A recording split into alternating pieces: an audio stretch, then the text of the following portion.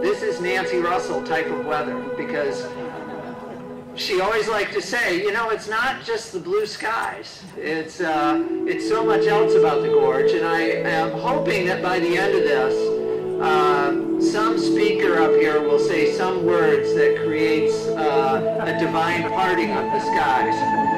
So we are gathered here today to celebrate a view, a vision, and a visionary. 3 decades ago, few people had heard of Cape Horn. There was no plan for an overlook like this. There was no plan for a trail. There was only a plan for a 16-lot subdivision. And this was in 1983. And Friends of the Columbia Gorge founder, Nancy Russell, was introduced to this proposed Rimview Estates. Now, because the National Scenic Area was not in place, there was no legal way to stop the subdivision. So Nancy got creative. She talked with her husband, Bruce, and they decided that they would take out a $300,000 loan from a bank. And they gave that as a no-interest loan to Trust for Public Land. Trust for Public Land came in and bought 12 of the 16 lots. The Forest Service then came in and bought those lots from Trust for Public Land after the Scenic Area Act passed. And it set the wheels in motion for 25 years of acquisition. And it's created a block of over 1,000 acres of public land right here. There was a 5,500 square foot house right up where these folks are standing up top at the top. And it was built before the Act, so the scenic standards really didn't apply. Now, this property went out for sale in 2005, and Friends of the Columbia Gorge had just created a land trust, and we made it our first purchase. Now, the Forest Service was very interested in this property because it was surrounded by public land, but they were only interested as bare land, and they didn't have the funds to build the overlook. So Friends of the Columbia Gorge launched the campaign for Cape Horn to raise over $4 million to secure the funding to eventually purchase this property, the property where your cars are parked, the cost to remove the 2 houses, and the cost to build an overlook here.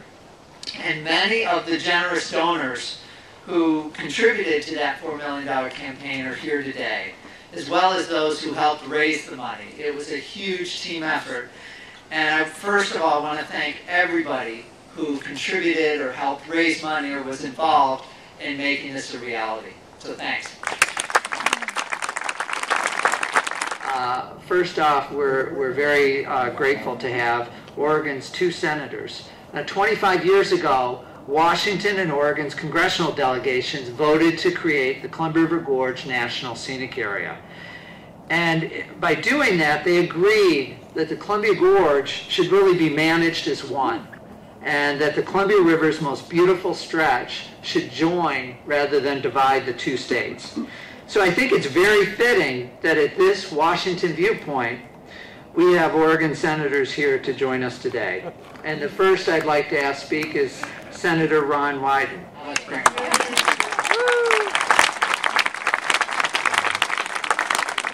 The real question was how we were going to secure the essential protection.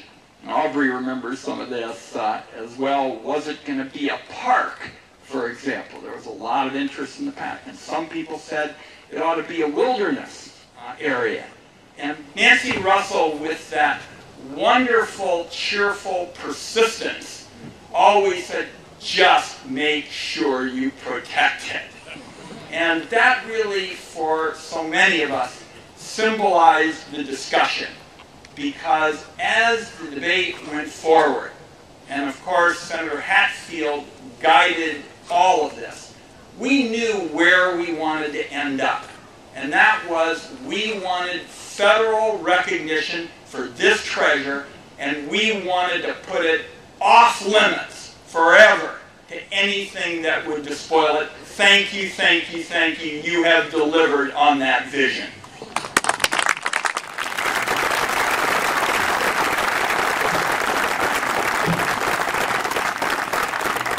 Thank you, Senator Wyden. Our next speaker is Oregon's other senator, Jeff Merkley, joined the Senate in 2008, and I believe one of the first laws he signed was the Gorge Wilderness Bill. Well, all of this would be very different today if developments like the Rimview Estates were covering the Columbia Gorge. But because of Nancy Russell and her vision, her passion, and because of all of you who joined in this battle, we don't have a Columbia Gorge covered by Rimview Estates. And it's an extraordinary accomplishment. My thanks go to the Aubrey family. They go to all of you who have been so passionate about this vision of saving and protecting the Columbia Gorge for future generations. We still have work ahead of us. I look forward to being a partner in that work, and thank you very much.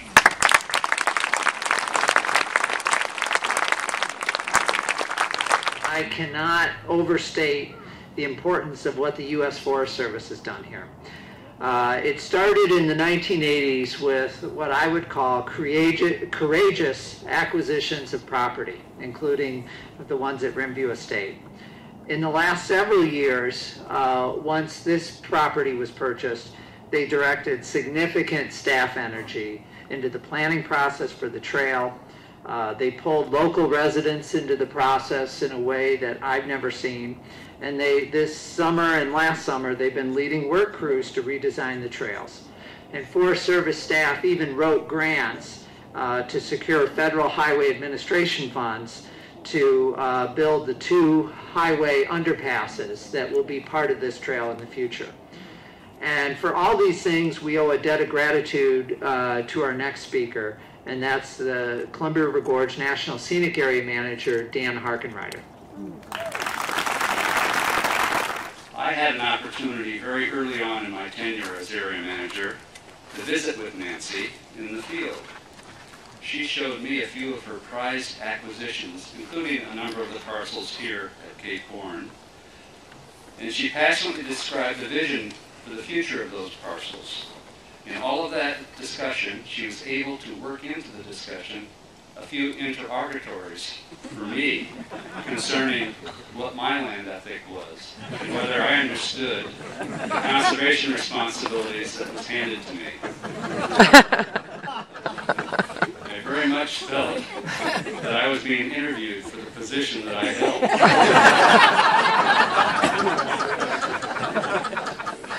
In all of those inquiries, Nancy showed grace, a sense of humor, and patience. And I suspect she knew fully well that eventually I would agree with her point of view. Over the years, on those rare occasions when Nancy and I were able to get into the field again, I felt fortunate to be able to listen to her describing what could be, the world of possibilities. And it was on those occasions that I began to better understand what it means to be passionately dedicated to improving the world in which we live. Clearly, Nancy and I had disagreements and a few debates. But in all of those conversations, she was always kind, respectful, and oh so very persistent in ensuring that I understood her point of view. So it goes without saying that this Cape Horn landscape, which was Nancy's rallying cry for protection in the gorge, is deserving of being dedicated to her today. I envision a time, probably very soon, when this viewpoint will be the second most photographed point within the National Scenic Area. And Dan mentioned the Cape Horn Conservancy. It was really at that critical conjunction a couple years ago that a group of local citizens came together to create the Cape Horn Conservancy. And I would say that the future of this trail really rests with that group and its leader, Teresa Robbins. Well, sadly, I never had the honor of meeting Nancy Russell personally. I almost feel as though I know her. Obviously, she was a woman of great character and integrity, of enormous strength and vision. A woman for whom I have a deep respect, and I'm sure would have liked immensely. This incredible overlook seems truly a fitting tribute. And we of the Cape Horn Conservancy are so excited that it graces the Cape Horn Trail. saw a quote just the other day. Anyone can take the helm in calm seas. Certainly, Nancy Russell prevailed in rough seas. I fear we as a nation are in for a bit of an extended storm. Given the current economic status and climate, this exceptional collaboration with the active, intelligent involvement of multiple nonprofit organizations and government agencies, this presents an ideal model of how it is still possible to achieve great and beautiful legacies for all to enjoy. In this 25th year since the establishment of the Columbia River Gorge National Scenic Area, I'm heartened by this kind of shared vision and energetic cooperation. Boy, Dan, I hope you're training that next fellow that's coming in or woman that's coming in. While Nancy Russell always had a vision for a park up here, it was in the mid-90s that local resident Dan Huntington envisioned a trail at Cape Horn. And over the years, he sold Nancy Russell and me on that vision. Well, we can thank the Forest Service for executing an excellent plan. It was, as we all know, Nancy Russell who set the wheels in motion and kept those wheels turning right up to her final days. I'd like to tell a little story about Nancy. Unlike large agencies, Nancy's could make decisions very quickly. For example, in 2002, I gave Nancy a call. The former site of a tavern, an ugly gravel strip next to the highway, was on the market. I thought it would make a good trailhead. To others, it looked like a convenient place to dump garbage into a hole covered by blackberries. I called Nancy up and I asked her to buy it. She didn't visit the property. She didn't need any more information. She authorized me at once to negotiate for its purchase. A few years later, Scenic County commissioners recognized that it would be a good trailhead and transit stop, and they purchased it from her. 25 years ago, the rim of the gorge between Washougal and Stevenson was unprotected. It was destined for clear cuts and view home sites. The best views would inevitably become the exclusive domain of those privileged enough to avoid the price tag. Thanks to the vision, passion, and generosity of people like Nancy Russell and massive acquisitions of land by the Forest Service, that future has been avoided. Understand that the final pieces of this vision would not have happened without the hard work of Nancy's son, Aubrey. Aubrey's the president of the Friends of the Columbia Gorge Land Trust. And I remember the day that we came up here with the trustees to make the decision whether we were going to buy the property. And if you thought it was socked in a little while ago, when the trustees were brought up here, it was pouring. You couldn't see 5 feet in front of you. And Aubrey and I were saying, you got to trust us. It's a great view. Just thank you to everyone. This is a wonderful tribute to Mom. I do want to give a special thanks to the U.S. Senators who are here today. And I'm so glad the view is cleared a little bit, and I hope you'll come back on a sunny day and experience more of this beautiful spot. And when you come back, I want you to know that it'll be okay if you feel just a little bit jealous of your colleagues who represent Washington State,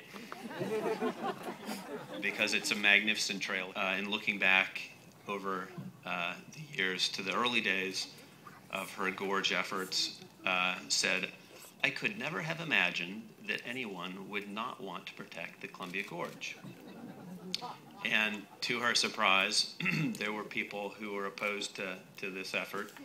And it was one of the most divisive and hostile and longest land use battles of our era. And Mom wasn't someone who had a whole lot of experience in politics or in nonprofit work or in public speaking. But she had just a ferocious taste for hard work, and she loved a little bit of competition, and she really didn't know how to back down, and especially when she knew that she was doing the right thing, and there were so many good people, and they're here today in large part, so many good people who shared that conviction that she was doing the right thing to give the gorge real protection. Mom would recognize that this is a place, it's in the very finest tradition of those great tasteful public projects which seek, in the words of Samuel Lancaster, to not mar what God has put here. And it really is, I think, this, I mean, I'm seeing it today for the first time, and I think it's every bit as much an example of that poetry in stone as Samuel Lancaster's highway. It's really a tremendous accomplishment, and I think we'll move. It's moving. And I get the view, too, from here, so it's especially moving for me. But we brought her from the ambulance and put her on a concrete pad where the garage had been, from where the house had been, and Mom, looked across the site where previously walls had risen to block the view out the gorge to the east, and she sat there, and I asked her, "So, Mom, what do you think?" And she said, "One day this will be a great public park." And Mom, of course, I think would be surprised that one day has come so soon. After a few moments up above, when we were three years ago, we carried Mom down around the side of the house and brought her to this very spot. And she sat and enjoyed the view for a bit, and then we became worried about her strength, and we asked her, "Okay, Mom, are you ready to go back to Portland as planned? Or maybe just perhaps would you be interested in seeing a little more out in the gorge?" And she said, "East, go east." If she were here today, she would be repeating that call, "East, go east." This is, there are too many hidden treasures between here and Stevenson that deserve to be brought into the open, to be appreciated by the public, as this one now fortunately is.